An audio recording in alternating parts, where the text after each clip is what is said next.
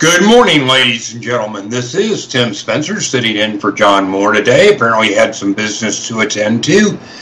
Today is Friday the 13th. That's Friday, December 13th in the year of our Lord 2019. Following on with John's tradition, we're going to do the Pledge of Allegiance.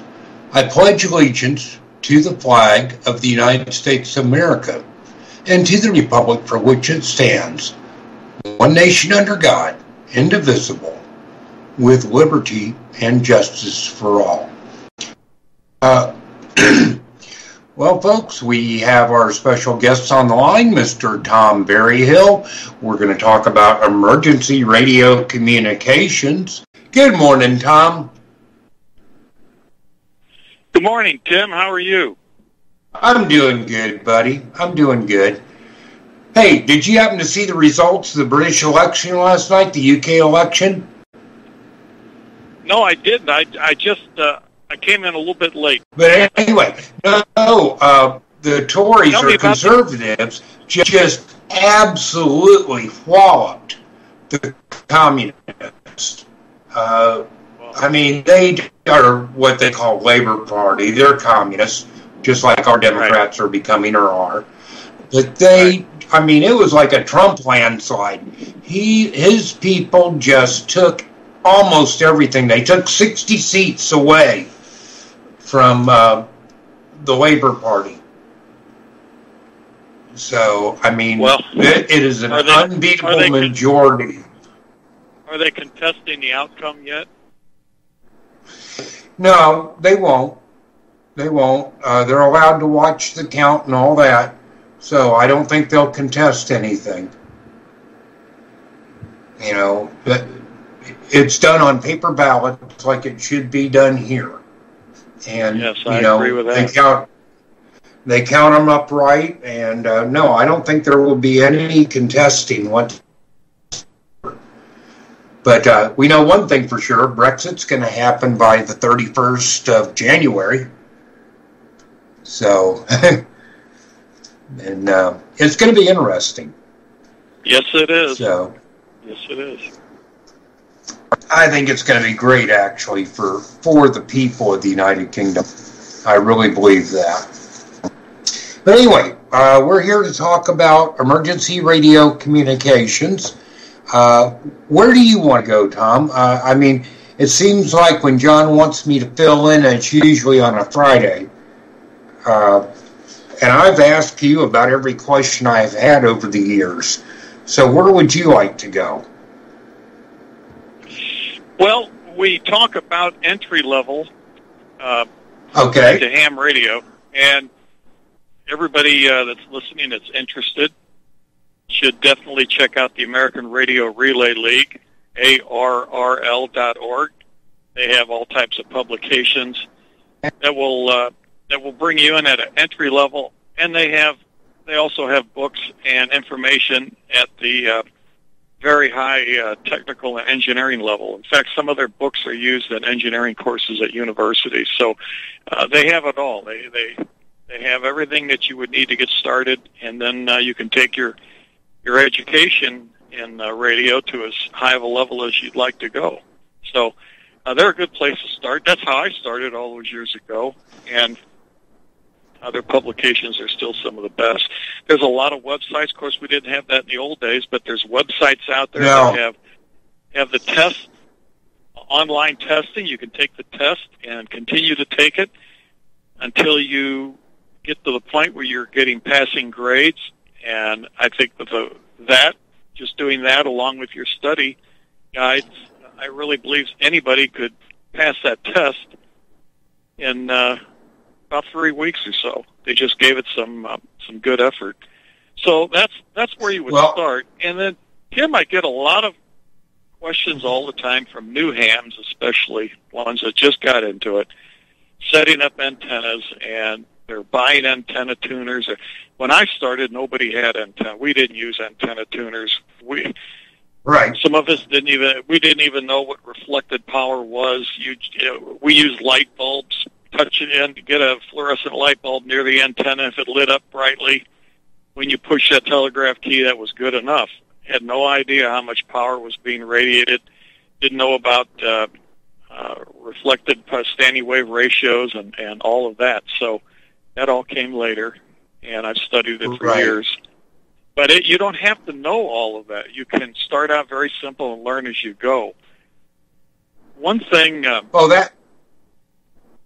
ahead, Tom. All I was going to say was, Tom, that's what I did. It wasn't on ham, it was on other radios, but I'm completely self-taught, and I've set up some amazing systems. So yes, you can absolutely teach yourself. Yes, you can, and the information's out there. And a good investment, I believe, for ham radio operators is some basic test equipment. That's really important to have because you're going to need to measure voltage, current. You'll need to measure frequency, perhaps. You might want to measure modulation levels. The all-around test set for that would be a communication service monitor. They get kind of expensive. That's what I use. But at a minimum, I would have, I would have a digital voltmeter, but that wouldn't be my primary instrument for checking everything. I use a Simpson 260 voltmeter. It's an analog voltmeter. It's a pretty good unit. They've been made for decades, and it's the go-to voltmeter. It's really handy because when you have a moving needle and you're making adjustments, you need to see that needle move. Now, some digital voltmeters will have a bar graph on them, and that can work as well. I'm just personally used to using that analog meter with the moving needle. If you're adjusting circuits for peak output and things like that, that needle really comes in handy. And it's just something, it's a good thing to have. So if you can afford to have 2 voltmeters, make sure that one of them is an analog meter.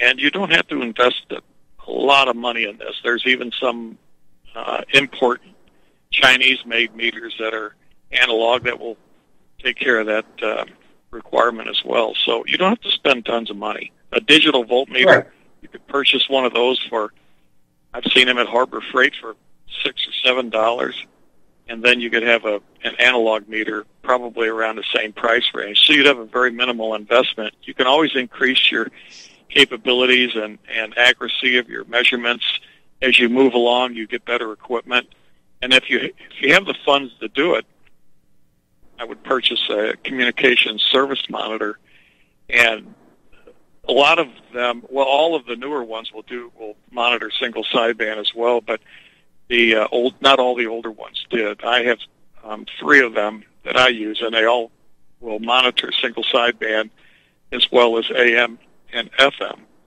So this is how you can calibrate your equipment. These service monitors are very highly calibrated instrument. They have an oscilloscope on them. They have a voltmeter. Right.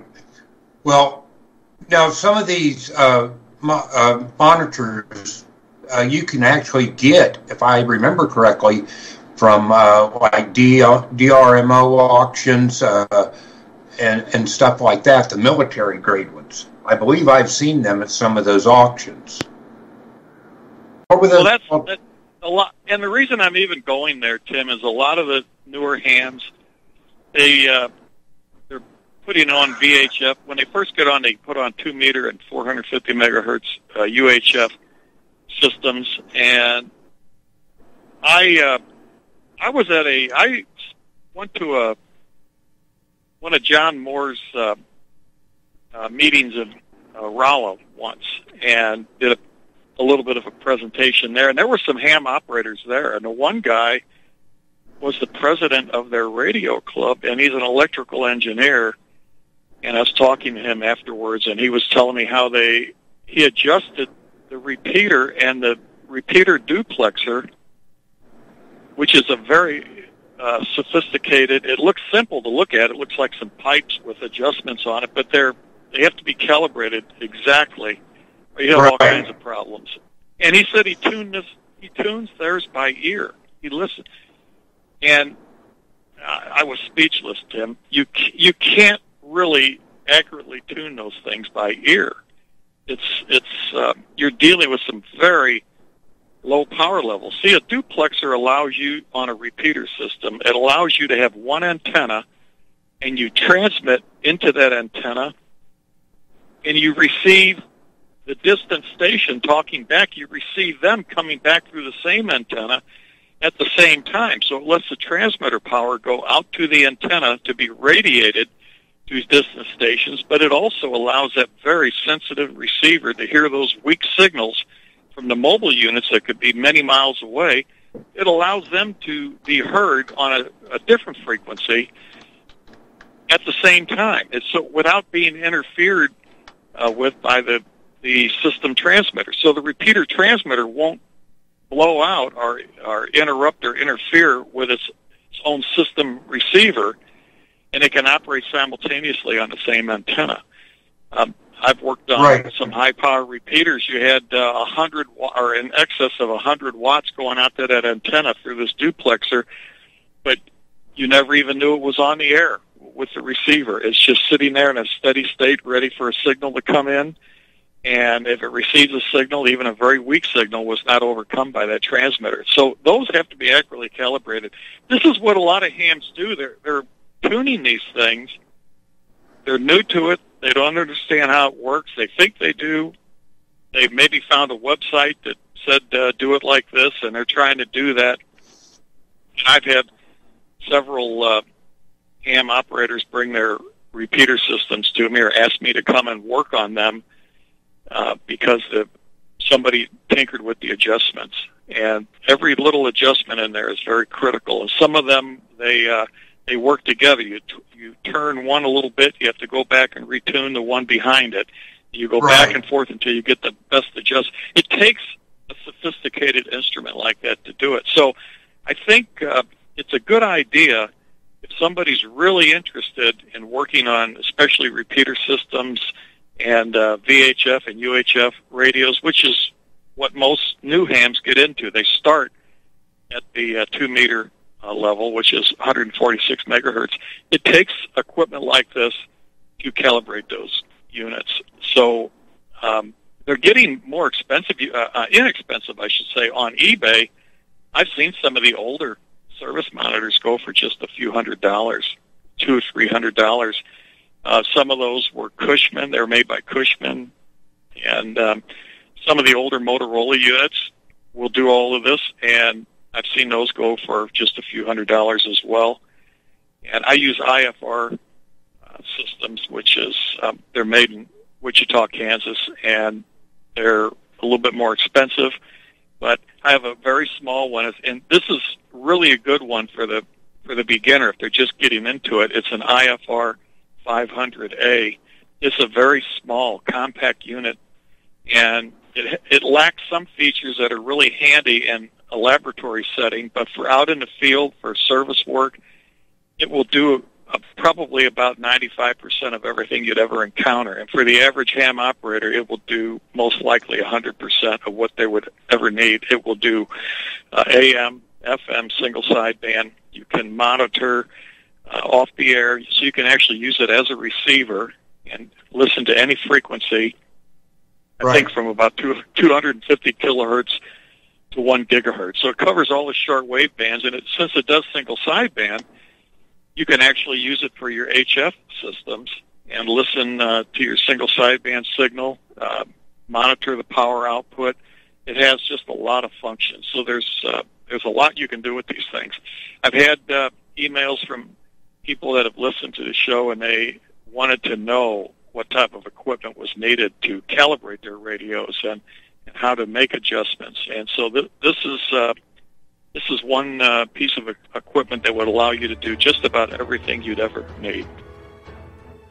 Okay, Tom, hang on there a minute. Ladies and gentlemen, we'll be back in 3 minutes. 1-800-313-9443. Give us a call.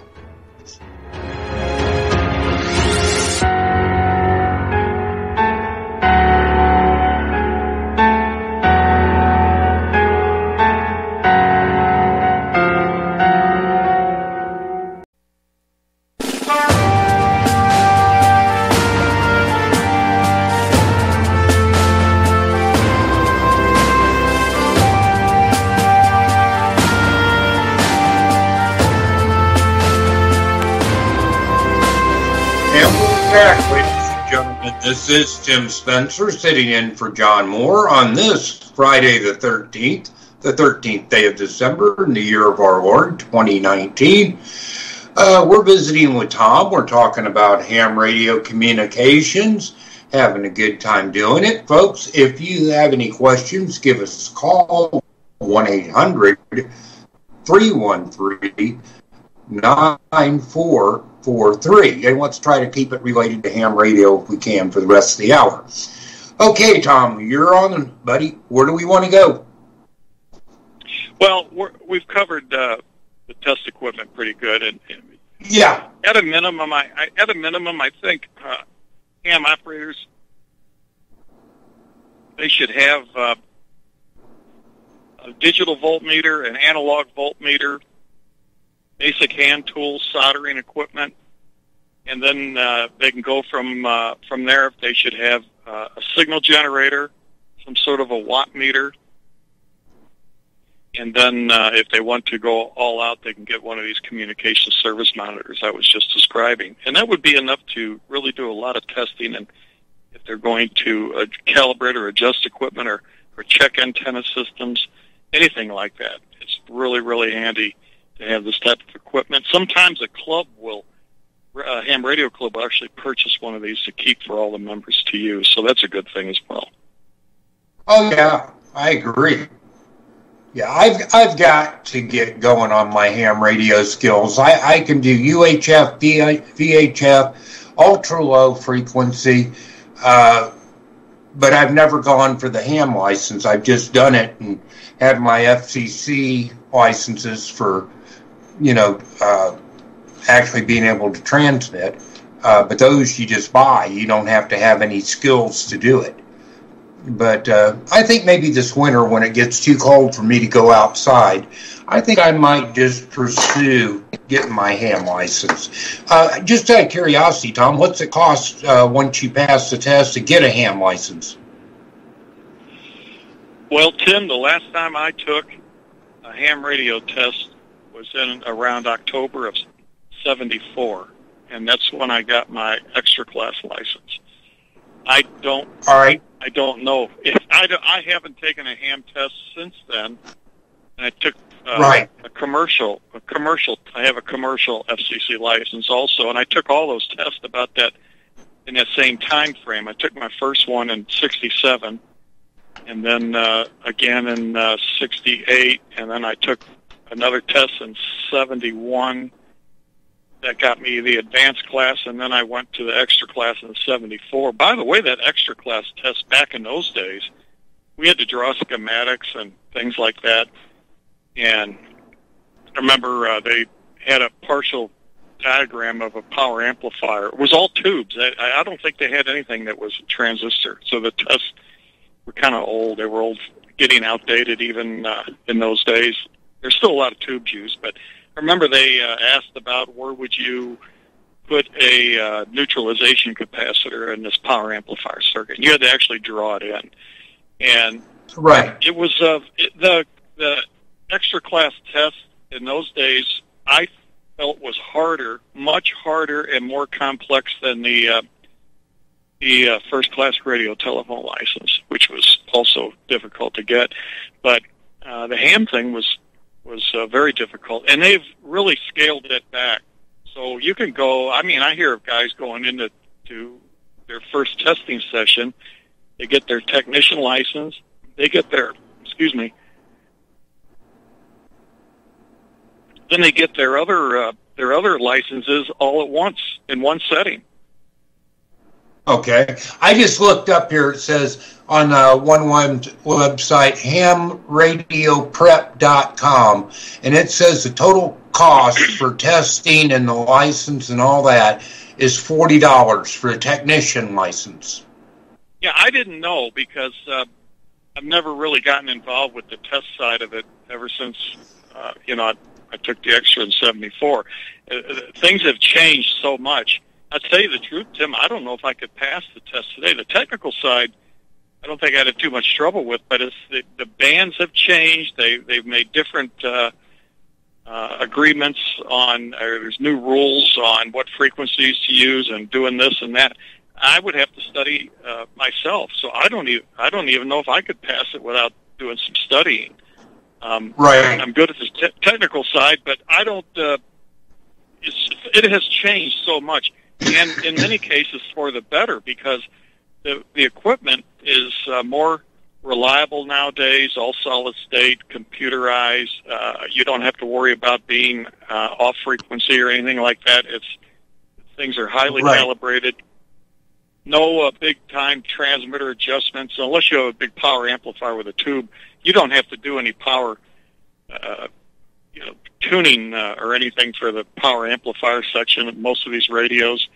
And it's just simplified. So they were able to simplify the requirements, the entry requirements, dramatically.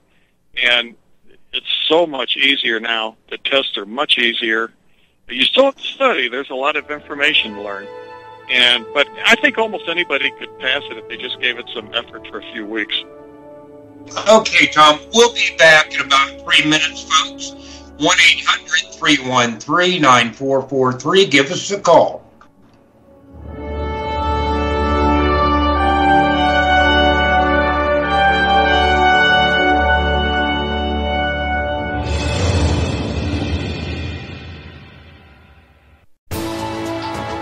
You are tuned in to the Republic Broadcasting Network. Visit our website by going to republicbroadcasting.org.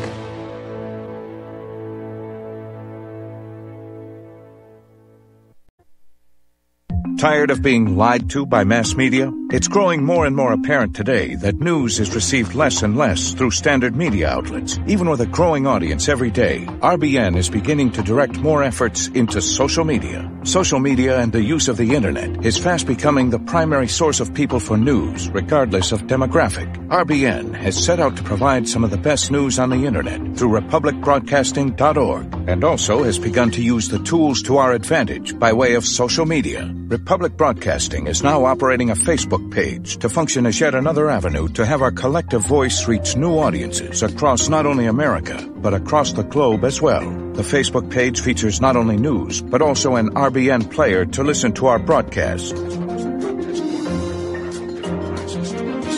Get involved by visiting facebook.com/Republic Broadcasting and liking our page and share it with your friends and family, because you can handle the truth.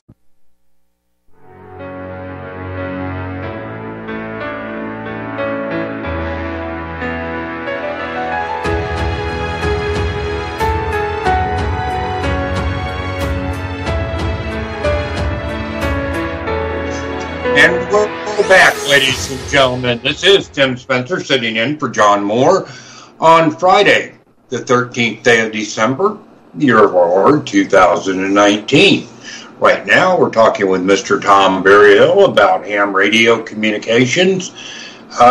Tom, I want to go a different direction if it's okay with you.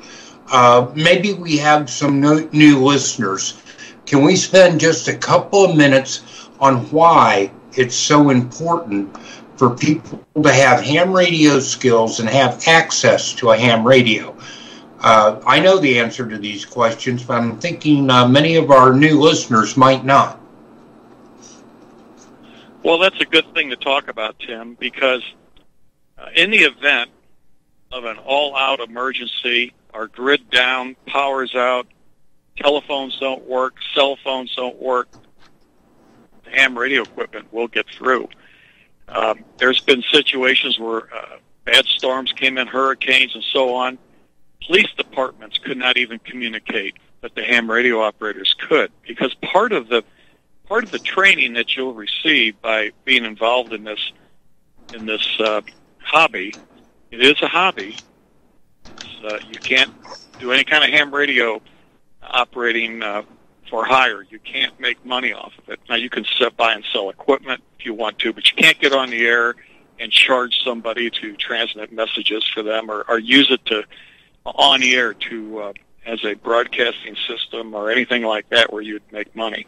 But just for hobby communications, and some of it gets pretty serious when there's outages like that during storms. These guys, these men and women that are on the air, they they go into high gear, Tim, and they provide emergency communications when the systems are out. Look at any hurricane situation. I've listened to them, and it's amazing. So, the amount of traffic that they pass, they'll have networks, and you can check in and then announce your location. If there's any traffic for your area, they'll ask you to move off to another frequency. You'll handle that traffic and get that information through to the people that are trying to get in touch with their friends and family that may be in the affected area. So it's really good for that, and you'll learn those skills once you get your ham radio license and get on the air and start talking to people. Join a ham radio club in your local area. You'll have a chance to learn all about this and perhaps even participate in one of these situations where your communications is totally out and you're the only way for people to get messages through. It's with satellite systems. I don't think the ham thing is it's important, but not as important. But if they have satellite communications, that usually takes care of everything. But there's still ham operators are still asked to participate and help with all of this. So it's a good thing. It really is. In the old days, it was sometimes the only way to communicate over long ranges, especially under emergency situations. Tom, Lori and I and our kids, of course, went through Hurricane Hugo in South Carolina in 1989. I couldn't leave because I was in the Navy. Lori couldn't leave because she was a firefighter. But anyway, what happened was after that hurricane hit, they used a ham radio, a civil defense ham radio. I actually was in the room and saw it, to talk to Jacksonville, Florida, where the FCC allowed a AM station there to bump up its power. I don't remember what it was. I know it was over 100,000 watts, so that people could get the official word from the South Carolina state government and county governments on their radios, because there wasn't a single working commercial radio transmitter within, I would say, 150 miles of where that hurricane hit. So that was one example.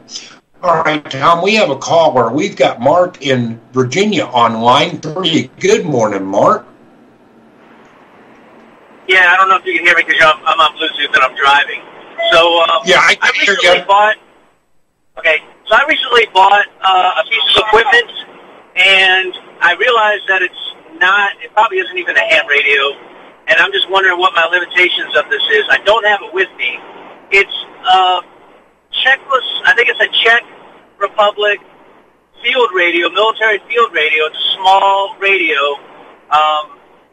I got to get the battery rebuilt on it, but basically it's almost like it's like a 1970s model. It's kind of like a post-frick kind of field radio, but it's before the SIN guards. And I don't know if I can't remember if it's UHF or VHF. I picked it up for $150 at a surplus store, and it didn't work because the batteries were dead. So I'm going to have to take it to like Batteries Plus and get the batteries rebuilt, the battery box. And then I'm just wondering, it's a small radio. What my limitations of, and what the best outcome of any kind of usability I'm going to be able to give it this thing.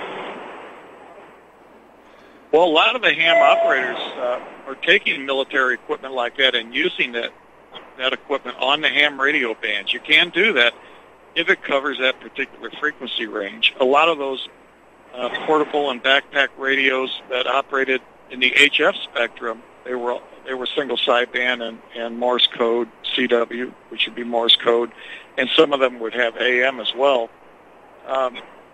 They're used all the time. I've actually talked to guys that were using those things while they were actually out in the field, and it was amazing how well they work. I don't know what you have without model numbers and that, but it's most of them for short range work were VHF. So it could be 30 to 76 megahertz. I think a lot of them operated in those ranges. That's a low band FM. Some of them operated higher, but the majority of them operated between 30 and 75 or 76 megahertz, somewhere in that range. Now, that would cover the 6-meter ham band, so you could use it there. And they're usually FM. They're not single sideband. They're usually FM, especially if it was made in the 1970s. It's most likely FM. It's probably a low-band unit. I'm guessing, but by looking at it, I could tell you, but right now we're just guessing. A lot of those backpack units were FM in the low band VHF spectrum.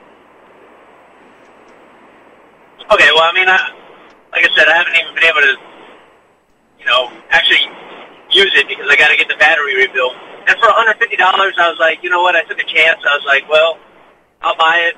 I'll take a chance, get the battery rebuilt, and see what this thing can do. But I know I can receive a longer distance, but I ain't going to be able to push out very far. But I'm just wondering, what kind of, I guess maybe I would need a license for it, but I'm not there yet. I don't have the time to do any of that yet. So, anyway, you would need a license. You would require a license to use that. And if you got a ham radio license, most likely, if that's a low band unit, it will cover the 6-meter band. You could use it there. If you used it on the frequencies and the 6-meter band is 50 to 54 megahertz. So anything outside of that, you would not be able to get a license to use it. It would be in the land mobile spectrum, but those things are wideband, being from the 70s, so it wouldn't meet today's standards, so would not be allowed to be licensed for land mobile use, and I don't think I would take a chance with that. Okay, and then one other thing. I mean, it seems like everything on this thing, it's all built in, all internal. I don't, aside from just turning the knobs with the preset frequencies, I don't know if I don't know if I would need a bunch of testing equipment and all. I mean, it's already going to be preset, right? Some of the military equipment, the newer stuff, has built-in test equipment. When you first turn it on, it goes through a boot-up routine, and it actually has a screen that tells you that all the systems are operating properly. So now it doesn't diagnose any problem, but it will tell you that if a certain function isn't operating properly, it'll give you an error indication for that particular function, and you can take it to the radio shop, and they'll repair it there. A lot of them are modular. When you open up the cabinet or the case that it's in, the circuit modules will unplug, so you can have test equipment or fixtures that they plug into to actually service them and work on the modules. It gets a little complex if you're trying to do it without. There's always a lot of specialized fixtures and extender boards and things to make the servicing easy for that particular radio. So if you worked on a whole fleet of those, it'd be wise to have that equipment. Sometimes you can rig up something to do it yourself for your own units, and that's what I would do unless I had access to the actual test equipment and fixtures required for alignment and testing. Most likely the thing works fine. It's possible it was just taken out of service.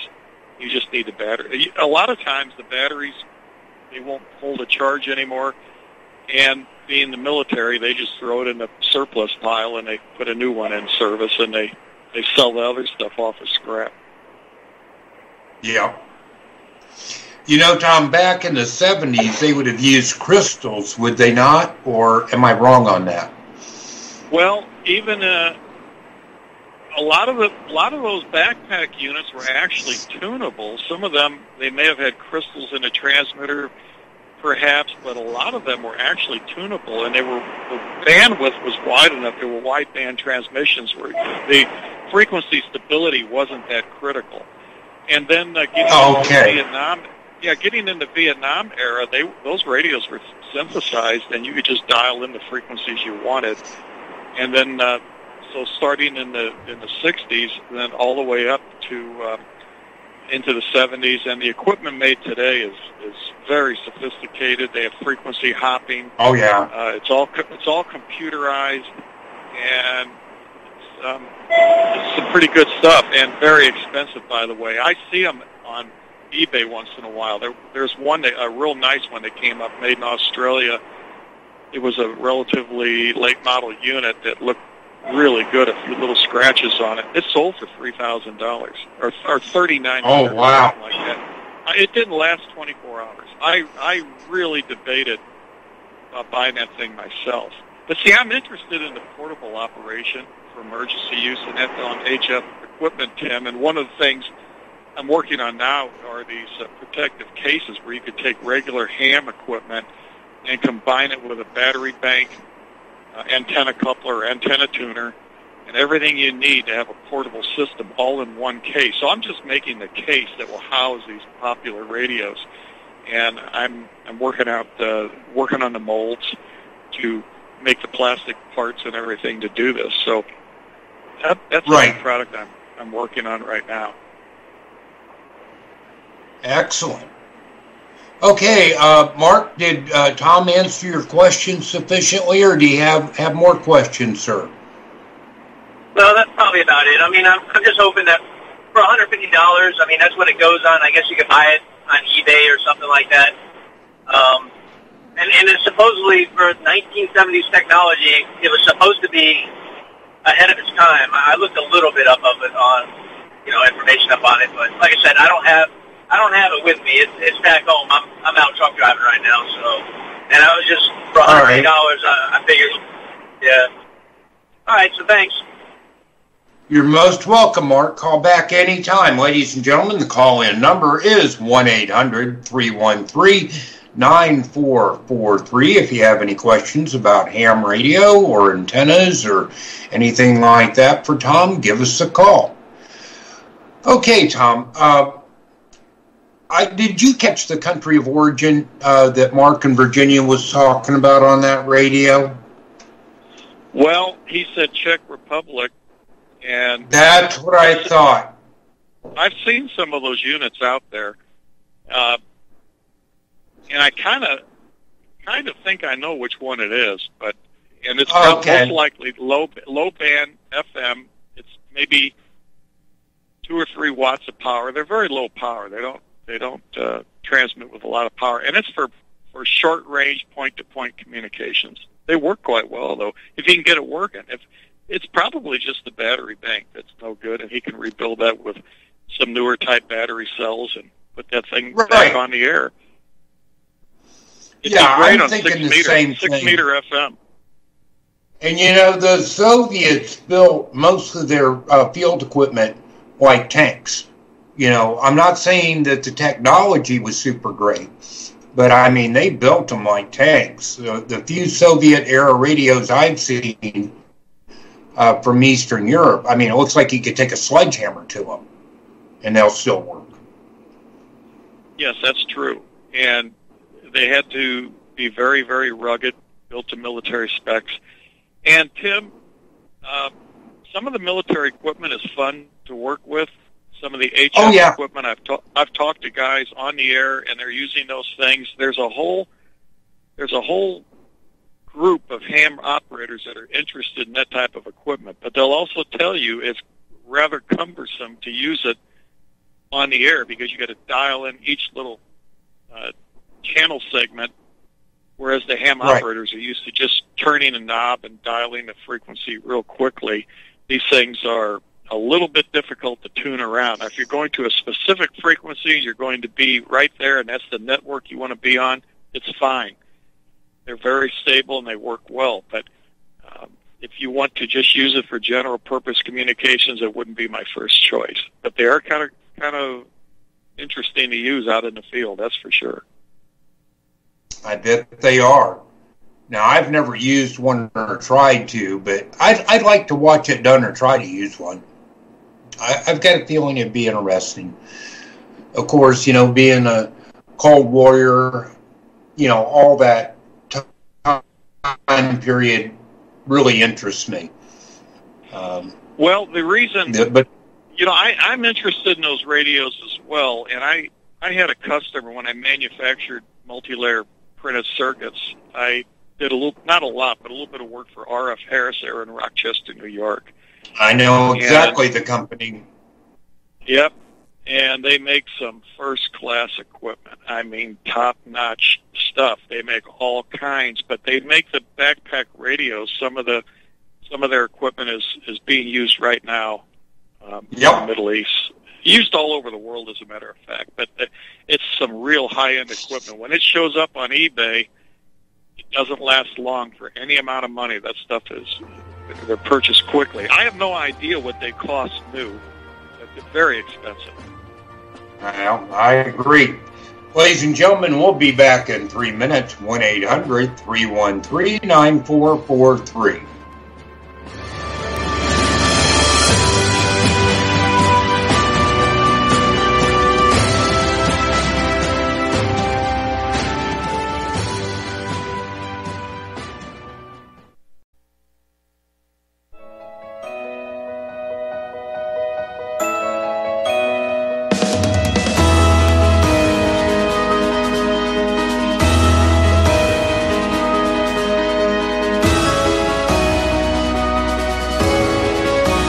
Back, ladies and gentlemen.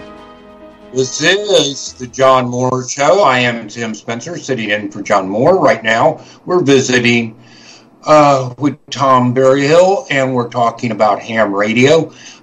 Tom, for this hour, we only got about, looks like 5 minutes left.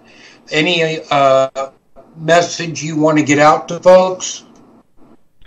Well, we talk about emergency communications. We've been talking about test equipment today, the requirements that, what you need to get, the books and that from American Radio Relay League to start your studying. To get the license, you need to find a ham radio club in your area. They usually are the ones that have the volunteer examiners that administer the test. And that's what you do. Right. It's pretty simple. And you have to put some effort into it, study for 3 weeks, maybe a month. And you'll be able to take the online test and see how you're progressing with your knowledge on the subject, and you'll get to the point where you're passing those tests every time you take them online. At that point, you're ready to go. Go to the next testing session at the Ham Radio Club. It's a relaxed atmosphere. You don't have to go to the FCC office at a federal building like in the old days. That was very intimidating. Right. But now it's a relaxed setting, classroom-type setting, and they will administer the test, and you'll find out if you passed it right then. And then they send all that paperwork into the FCC, and you'll have a call sign issued usually within a week or so. It goes pretty fast. Right. Not like the old days where it could take a couple of months. It's pretty simple relative to the old days. The requirements are relaxed quite a bit. So I really think anybody with a little bit of effort could get into it. And then, of course, we talk about emergency communications. So I like to talk about portable equipment, field operations, and we talked a little bit about that.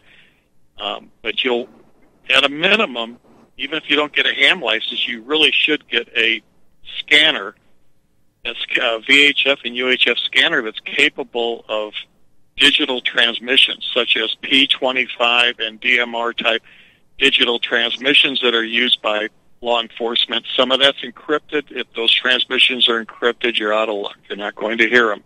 It'll be garbled. But a lot of that information will be available, and almost all of those agencies have gone to digital, with mostly P25 digital. And you'll be able to get a scanner to hear them. You'll know what's going on in your local area. And then, very important, I feel is most important, is to get a shortwave radio, one that's good enough that has single sideband capabilities. If you can listen to single sideband transmissions, you'll hear all the ham operators on the shortwave spectrum. You'll hear ham operators from all over the country, all over the world. You can also listen to broadcasts from shortwave stations, and sometimes, Tim, the best information comes from outside your own country. So you're not kidding, buddy. Yep. They don't have the filters that they're going to have on domestic transmissions. They may be prohibited from speaking about certain subjects, whereas the foreign station, it might only be Mexico, it might be South America, it might be Europe. They'll just tell it like it is, and you'll be able to listen to all of that crystal clear. You're absolutely correct. And, of course, the single sideband allows you to listen to the ham operators. Very important to have that single sideband capability. All right, Tom, we got to wrap it up. Thank you, my friend. Ladies and gentlemen, we'll be back next hour. Hopefully with Dr. Wilbur. We'll do the best we can. The Green Beret.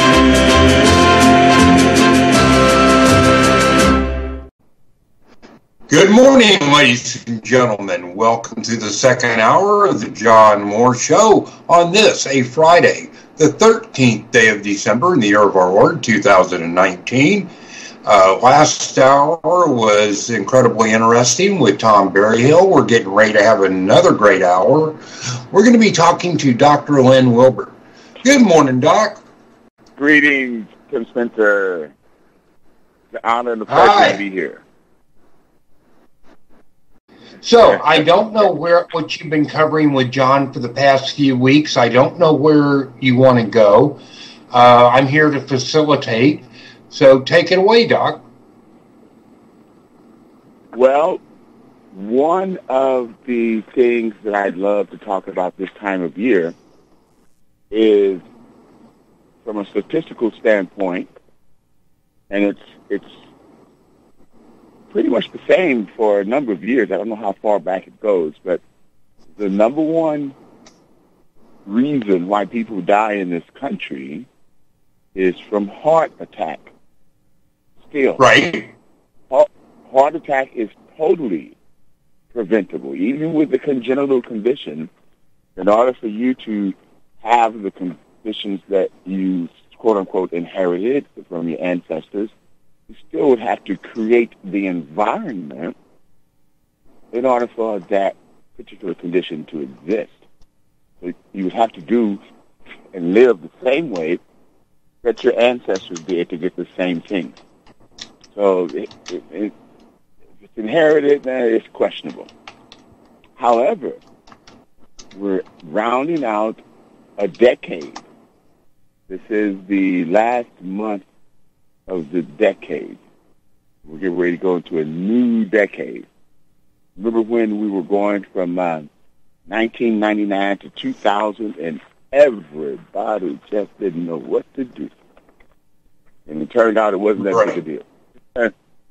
But we perceived it as so.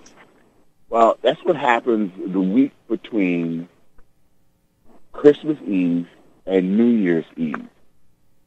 That week is the number one time period where people die from heart attack.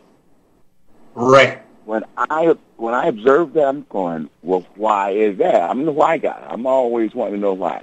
Why is it that when I turn this light switch on, the light comes on? If I turn it off, it goes off every time. Why does that happen? I think it's sparked my early interest in electricity. Right. So why is it that we accumulate so much stress during this time period when the opposite is actually true? The opposite is true. This is a time period where people are going, let's be thankful. Or what day are you not thankful? Why do you need one day to specifically focus on thankfulness? How about we extend that to 365 and a quarter days a year? You know, Doc, I want to inject something here, if you don't mind. No. You know, I noticed it's not only one day a year to be grateful. People choose 1 or 2 days a year, like Thanksgiving or Christmas, to be charitable. I worked for a nonprofit, and that was one of their big things was give everybody a free meal on Thanksgiving or Christmas. My constant question was, what about the other 364 days a year? Exactly. I made some enemies by saying that. Well, what happens is the majority of the masses are at least in the celebratory mindset around this time of the year. But then look at the flip side. It's the accumulation of stress. See, stress is neither good nor bad. Right. Stress is neither good nor bad. Stress is necessary in order for you to continue to live. I use the example, if I took a strapping young 21-year-old lad and put him in an observatory situation in a hospital room and had him lay down for 30 days. You don't have to get up to use the bathroom, to eat, to personal hygiene. All of that's taken care of for you, but you can't get up out of the bed. You have to be in a recumbent position for 30 days. At the end of the 30 days, this lad will have to take another 30 days, if not 60 days, to learn how to walk. Right. And so walking and movement is tied into emotions. There's a part of the brain called the limbic system, not the limbo system, the limbic system, where all of your thoughts and feelings and emotions and attitudes and beliefs about everything that you've ever had in life, and it accumulates over the moments that you've lived up to the time when you're still living. It's all the same moment. It's not a linear time period with your healing system or your subconscious. Your subconscious does not know linear time. It's only vertical time. So you may not know that this picture screen, this giant OmniMax Dolby surround sound picture screen, is playing in the background an experience that you wish you had skipped over. And you don't know that it's playing until you become aware. Here's a perfect example.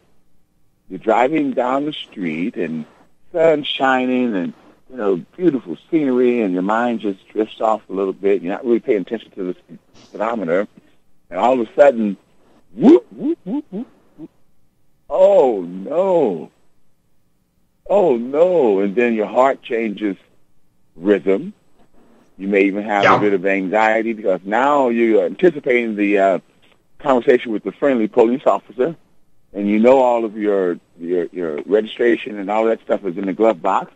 And so you pull over, and he goes right by you. He's chasing someone else. Right. Well, it's too late. You perceived that you were going to have a friendly conversation with the officer, and you went into fight or flight, emergency mode, over something that didn't happen, something that you imagined was going to happen. So your subconscious looks at things that you imagine. It looks at things that you think about. And it also considers reality, your perception of reality. So what is reality? Reality is merely an interpretation of one's environment by way of five senses. And so if your interpretation is a bit distorted, then so will be your reality. And again, another example. Hey, Doc. Doc. Yes. Let me interrupt you for just a second. If this is who I think it is, it's my co-host for tomorrow's show, Rick in Missouri online. Good morning, Rick. Good morning, Tim. Good morning, Doc. How you doing? Fabulous. Yourself? Oh, well, yeah, fine. I don't normally tell medical stories about myself unless it pertains to someone else. So I will tell you, I'm going to diverge from the program for just 1 second, and then I have something to say about your brain and electricity, my brain and electricity. Hey, Tim, you remember those pictures I sent you, the door we were stripping last Wednesday, a couple days ago? Yes. Yeah, looks like you did a beautiful job. What? Oh, yeah. I want the money. So I wasn't wearing safety glasses. I ran we use aircraft stripper because it's the most powerful thing we can find, and time is money. Ran the stripper brush across the doorknob open hole, and it flipped stripper in my eye. Ooh. And I dropped the brush and did a backflip. Crawled across the floor as fast as I. Oh man! I'll tell you what, you can't get either eye open when you're in that sort of pain. which brings me to another point. Pepper spray is a waste of time. If you want to get rid of somebody, spray that on them. Tried to get the water going, but it was one of those thermal deals, and I was wearing nitro gloves, so that wouldn't work. Real quick, as fast as I could, reach for my handkerchief, and I did it with such force I tore the back of my pants out. So now there's this guy in the john, stumbling around, drooling on his shoes, blind, with his butt hanging out. So how am I doing? Oh, I'm fabulous. I'm going to go get another. Yeah, my left eye still Rick, hurts. I'm sorry. I know it hurt, but that was funny. Oh man, you talk, and yeah, and you know, you got that breeze at your back the rest of the day to remind you that you should have had safety glasses on. You know the old saying, "May the wind at your back always be your own." And for me, it was not. Hey, you know, I've been promising for a few weeks to talk about meditation. I never seem to get to that, which kind of reminds me a little of today's show, and we're going to talk about that tomorrow. But in the meantime, I was going to give everybody a little bit of homework here. There is a fascinating YouTube out there, and Doc, I'm not taking over your show. I'll be done in 1 minute. Fascinating YouTube out there called Why Meditate? No, why meditate? Change your brain's default, and it's about meditation, but it's also, the story opens with a gal named Sally Addy, who was a journalist, but she was going to go into the combat thing. I guess she was going to be a combat journalist, which I frankly don't understand. So they put her through a sniper assault training course where she panicked because of the number of enemy coming, kept jamming her rifle, and etc. Soon after that, they actually got in a live firefight where she calmly got down on her stomach and started shooting assailants, one after the other. These were armed men, black masks, I assume that means Muslim, with explosives and rifles. She killed all 20 of them. There were 20, and she killed them all. And when she got up, she asked everybody, how many did I get? And they said, you got everybody. And she thought that the firefight lasted a few seconds, but it lasted 20 minutes. And she went into a mental condition called flow, which you'll see when surgeons can do it, or bobsled racers can do it, where everything slows to a standstill, and you seem to have an advantage. Yeah, they fitted her with a helmet that has an electronic signal flowing through it, and it's a stimulator. It was wiring in the helmet that mimics a meditative state. So she was able to give her complete, undivided attention to the fight, and was madly successful.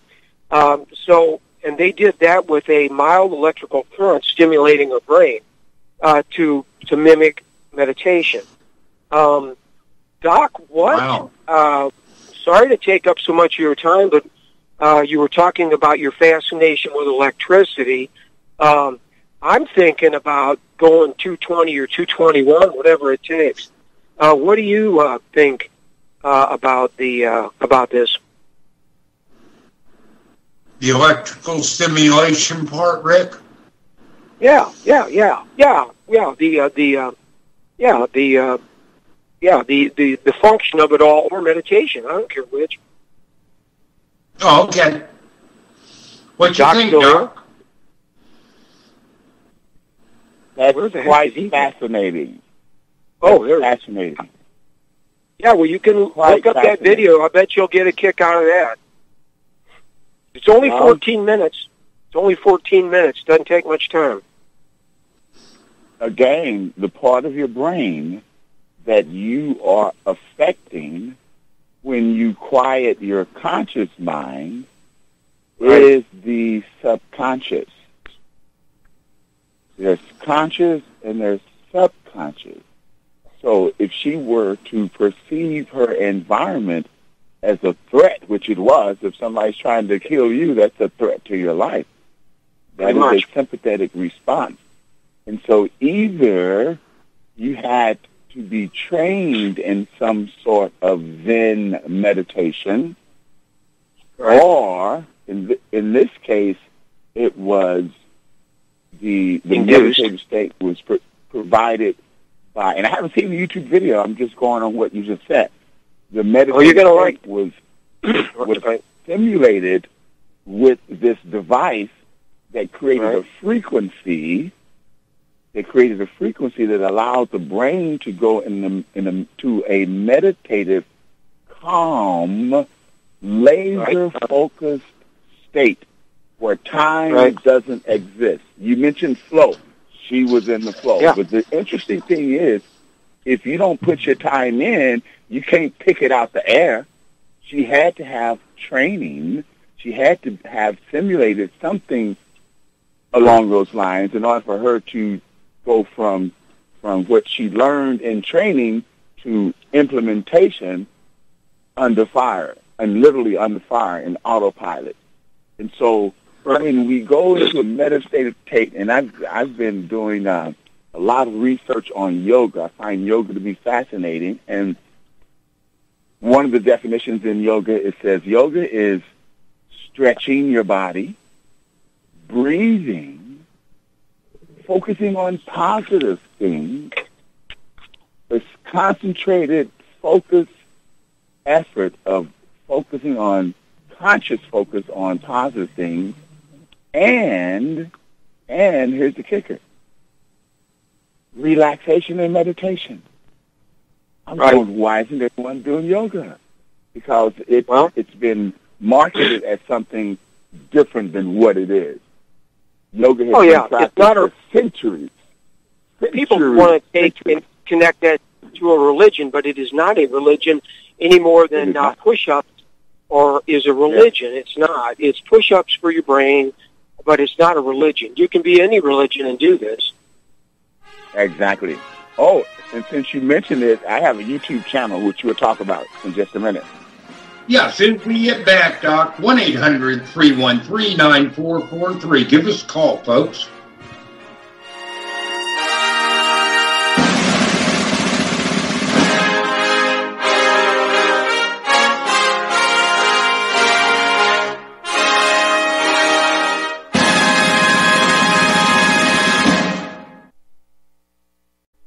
Tired of being lied to by mass media? It's growing more and more apparent today that news is received less and less through standard media outlets. Even with a growing audience every day, RBN is beginning to direct more efforts into social media. Social media and the use of the internet is fast becoming the primary source of people for news, regardless of demographic. RBN has set out to provide some of the best news on the internet through republicbroadcasting.org, and also has begun to use the tools to our advantage by way of social media. Republic Broadcasting is now operating a Facebook page to function as yet another avenue to have our collective voice reach new audiences across not only America, but across the globe as well. The Facebook page features not only news, but also an RBN player to listen to our broadcast.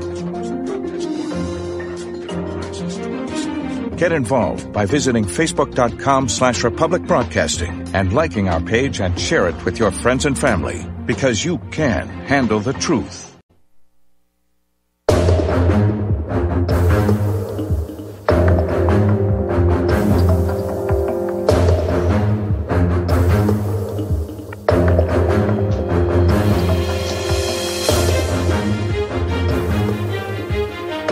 We're back. This is sitting in for John Moore on Friday, the 13th day of December, in the year of our Lord, 2019. Right now, we're talking with Dr. Lynn Wilbert and Rick Schmidt. That is, if Rick's still there. Are you still there, Rick? No? Yeah, Guess yeah, Rick dropped. Yeah. Oh, no, Rick is here. How do you do? All right, gentlemen, go ahead. And don't worry, Dr. Wilbert, we'll get in your website and YouTube channel and all that here in a minute. Yeah, no, I just wanted to let Doc finish his response there. That's all. Okay. Oh, okay. Since you're mentioning YouTube, there's a commercial that was filmed in several different scenarios with Ella Fitzgerald. Ella Fitzgerald was a jazz singer that could do amazing things with her voice. She can hit an octave on the sound scale, and that octave would be so high that the molecules that are clinging together, known as glass in a goblet, they shattered.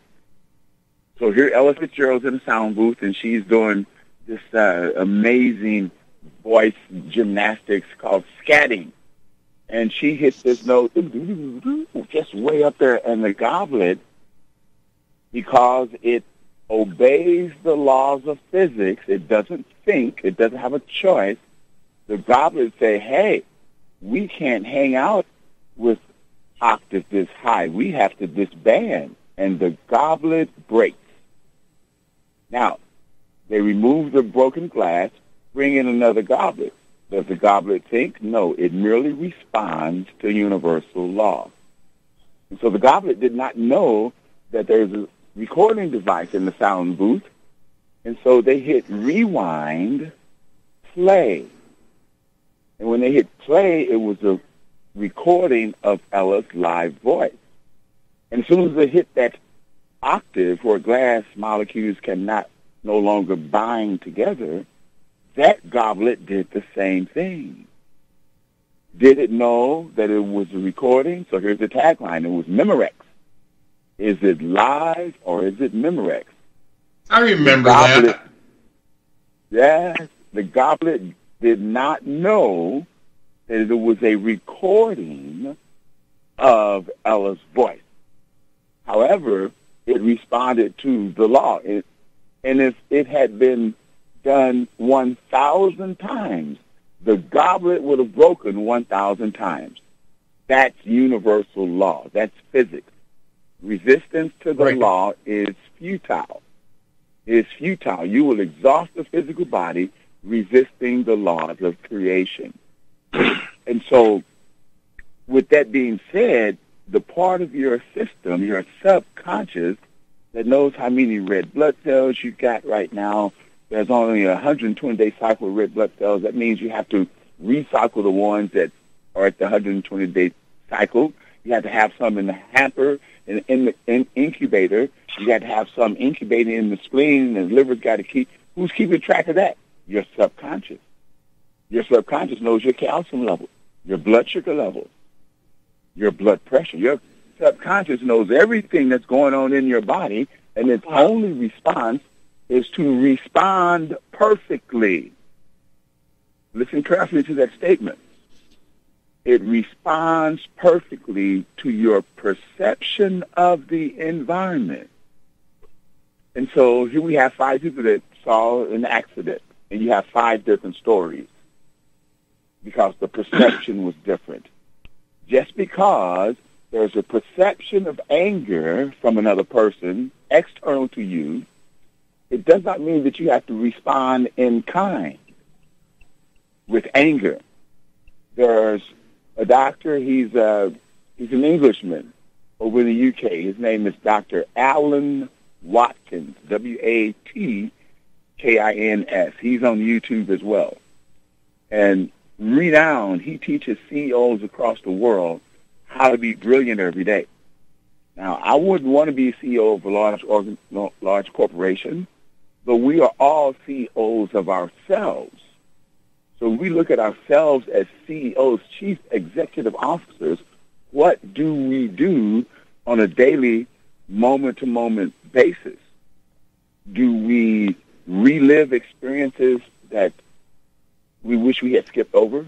I mean, that experience that just took your heart out, threw it on the ground, stomped on it, pummeled it, gave it back to you in that bruised condition, and you perceived that your heart was hurt. Well, first of all, everything I say is true because I've researched it. Secondarily, doesn't matter whether you believe it's true or not, just do some more research. The heart cannot be hurt.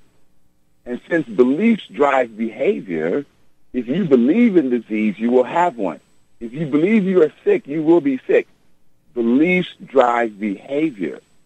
I do not believe in the concept of disease. Disease implies that the body can do something wrong. Impossible. Remember those old typewriters with the arm? You hit a key and the arm comes up, and if it was a T, it'd be a T on the paper. Well, you can't okay, guys. that Got a T. break. Well, I got to go. How about? All right, thank you, Rick. Appreciate your call. Ladies and gentlemen, we'll be back in 3 minutes. 1-800-313-9443. Give us a call.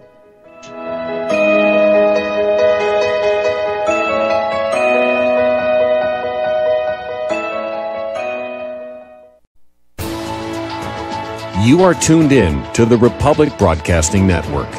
Visit our website by going to republicbroadcasting.org.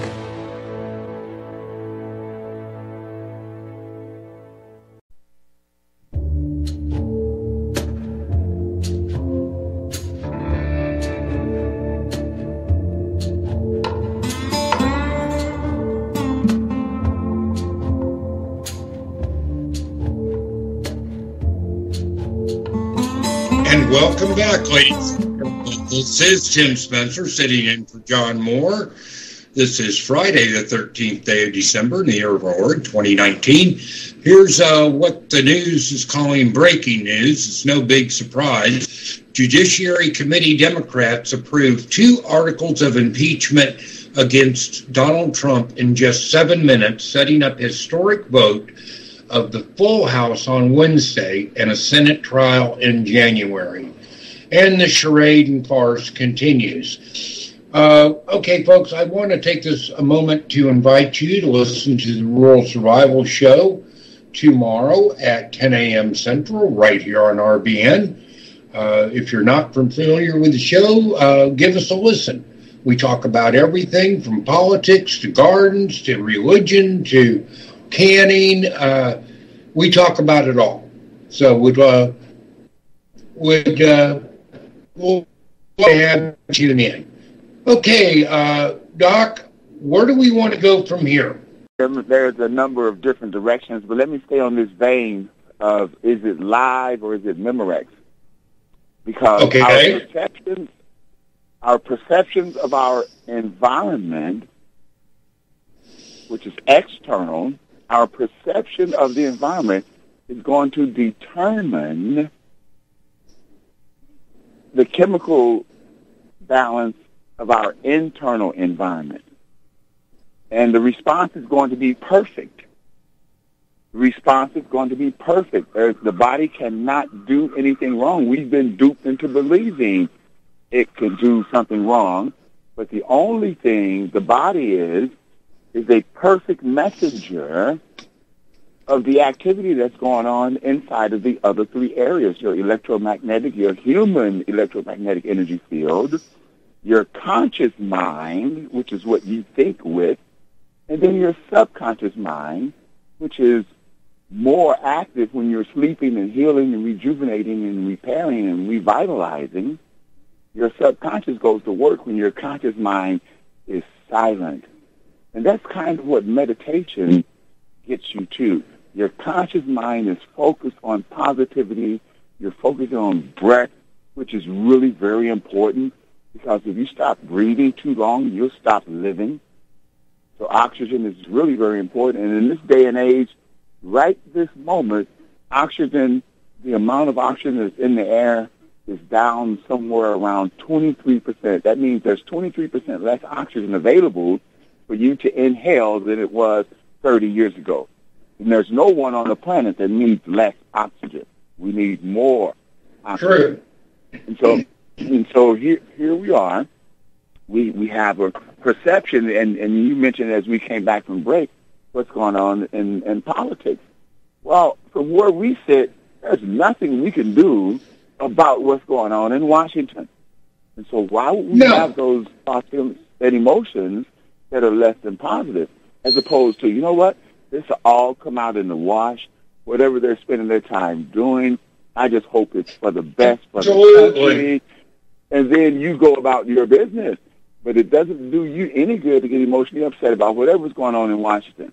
If we as human beings knew the destructive devastation, the destructive tornadic devastation that allowing ourselves to become upset, because nobody makes you upset, you perceive and you choose, you judge and you choose to be upset.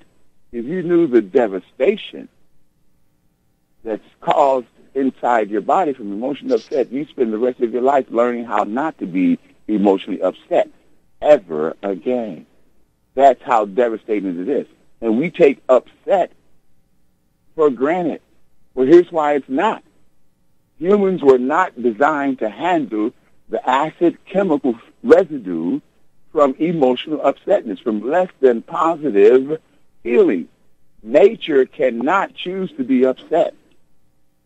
It's going to snow this weekend or early next week. The trees are not going to be complaining. If you look closely at the trees, they're already preparing for spring. They have little buds that's coming out, getting ready for spring, because they know what time it is. In 3 months, we'll be back on the job again. And 3 months ago, it was Labor Day. That's how fast the time's going to go by. And it will, because I can't believe it's the end of the year already. So, is it live or is it Memorex? Your subconscious cannot tell the difference between what is perceived and what is real. Now, here's the kicker. Back to Alan Watkins. He's on YouTube. Just go to YouTube and Google Alan, A-L-A-N, Watkins, W-A-T-K-I-N-S. And, again, he teaches coherence. Coherence is when your emotional state and your physiological state is calm and coherent. If there's discoherence, there's dissonance, which is the opposite of resonance. Like resonating, you're in the same vibe, so you're resonating together. Well, dissonance is the opposite of that. And since I know a little bit about electricity, I also use terms like impedance and resistance.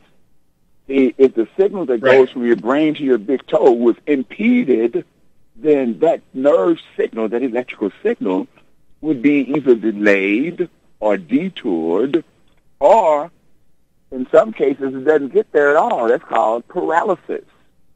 Delayed is a restricted range of motion in a limb somewhere. Oh, really? Why is that? Because the signal is distorted. Doc, let me interrupt you just a second. Sure. We've got a caller for you. We've got Mark in Virginia on line 3. Good morning, Mark, again.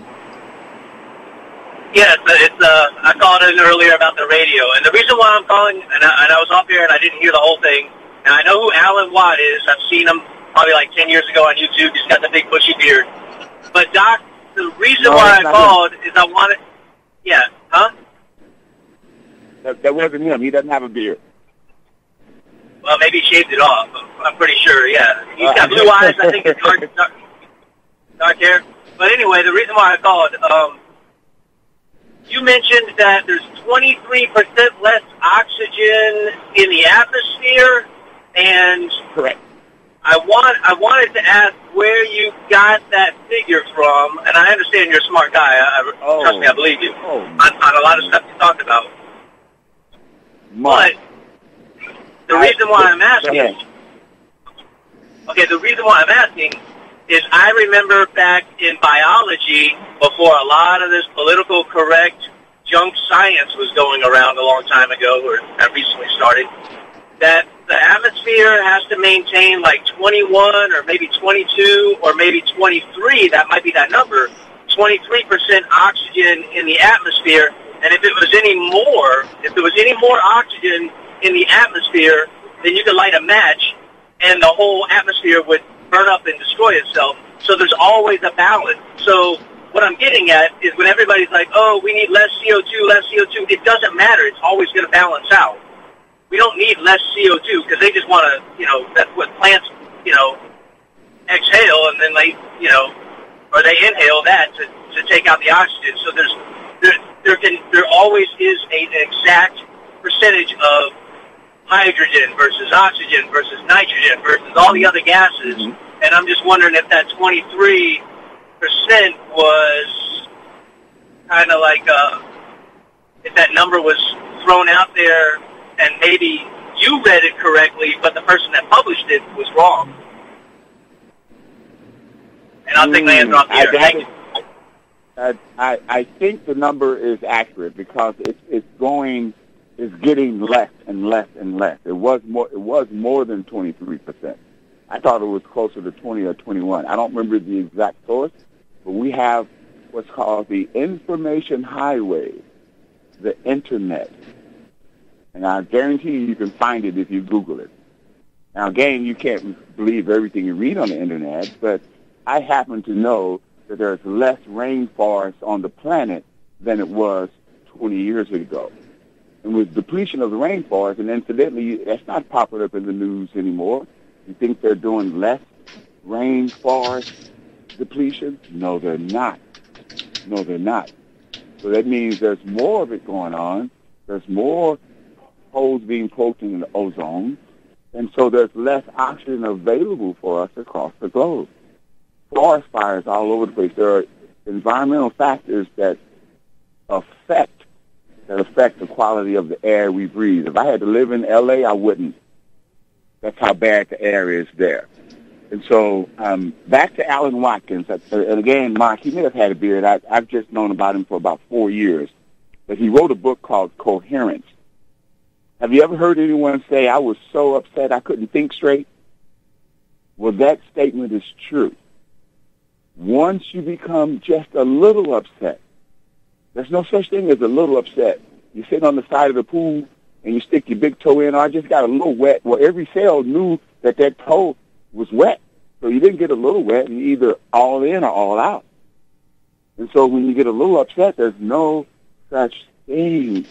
Humans were not supposed to get emotionally upset. Trees cannot dictate what they think about. Creatures cannot dictate what they think about. They respond innately. I watched the movie The Penguins some time ago, and the female walks 70 miles in the tundra to get food for the husband and the little penguin that's being born. And then she turns around and walks 70 miles back in the coldest place on the planet in order to feed both of them. And then they do it again. You think they have a choice to move to Florida? No. No, they've been doing it for centuries. So we as creatures, we're the only creatures that can co-create our environment. There's an external environment and an internal environment, and we are creators of that. Man can live on the moon, can live in space stations, can live in trees, can live underwater, can live in a rock mass.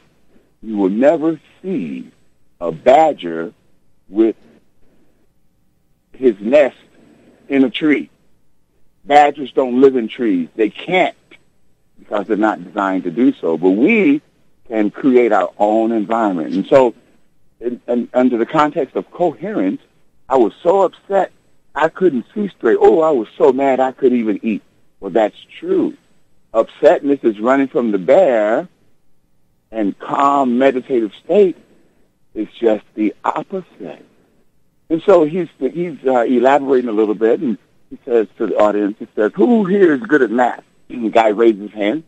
Okay, you're good at math. Well, come on up. Calls the guy up, and he hooks up this heart rate variability machine that can determine how functionally capable your heart is. And it was pretty steady state. It wasn't jumping all over the place. It was just pretty steady. He's calm. Nothing's affecting him. He says, okay, you're good at math. I want you to count backward from 100. No problem. I want you to count backward from 100 by threes. Oh, piece of cake. I can handle that too. 100, 97, 94. And then Dr. Watkins started interjecting random numbers. 24, 48, and you saw his heart rate variability, had it on a big screen so everybody could see it. It went out of bounds. I thought you were good. Wow. Oh, it's showing us that you were out of control. And as soon as that happens, there's a disconnect, a degree of disconnect in the signal that goes from brain to body and body to brain. In fact, it's more important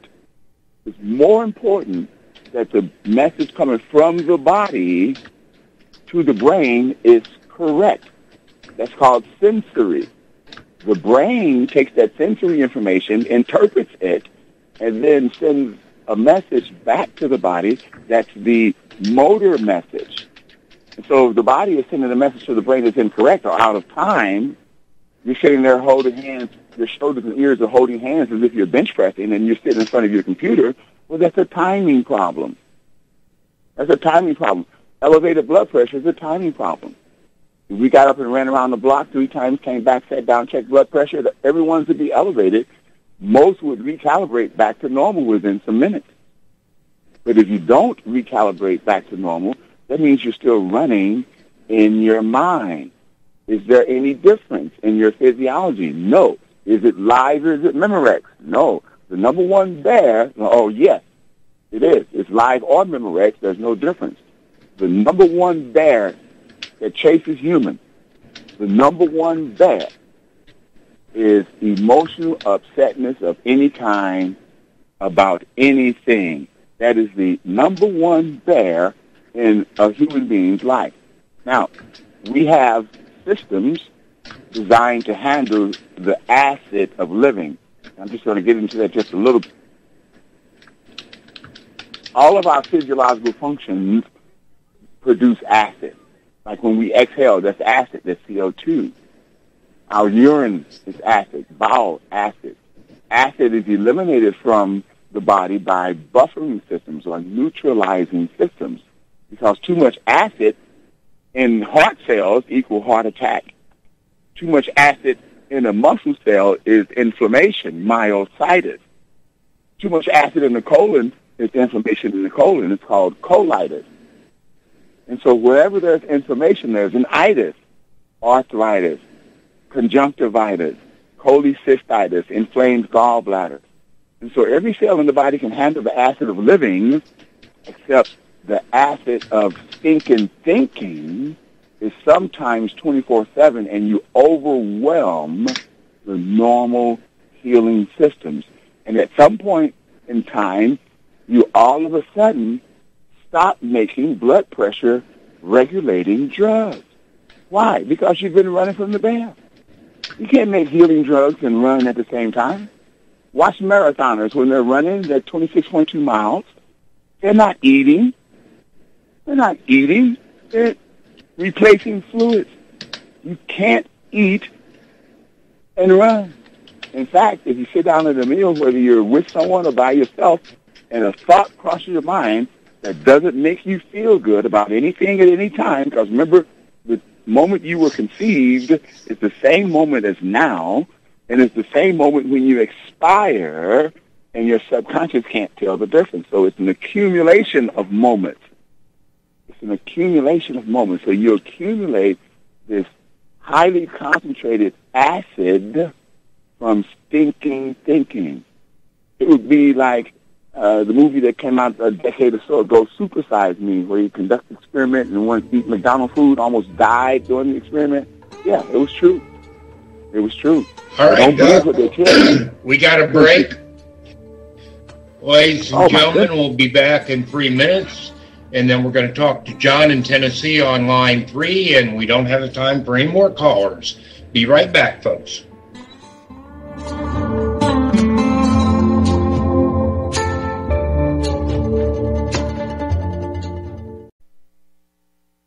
Tired of being lied to by mass media? It's growing more and more apparent today that news is received less and less through standard media outlets. Even with a growing audience every day, RBN is beginning to direct more efforts into social media. Social media and the use of the internet is fast becoming the primary source of people for news, regardless of demographic. RBN has set out to provide some of the best news on the internet through republicbroadcasting.org, and also has begun to use the tools to our advantage by way of social media. Republic Broadcasting is now operating a Facebook page to function as yet another avenue to have our collective voice reach new audiences across not only America, but across the globe as well. The Facebook page features not only news, but also an RBN player to listen to our broadcasts. Get involved by visiting facebook.com/Republic Broadcasting and liking our page and share it with your friends and family, because you can handle the truth.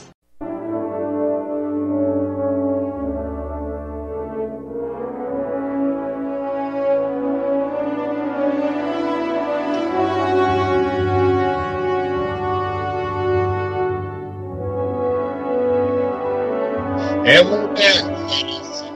This is Tim Spencer sitting in for John Moore on 13 December 2019.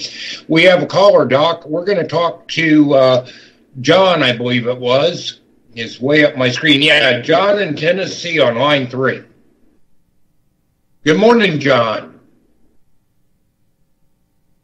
We're getting short on time, so I'll just make a couple quick comments and then listen to your response on the phone.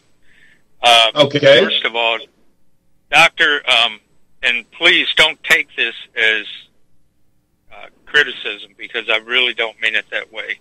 But we all have things that we do that... I don't take it that way, John.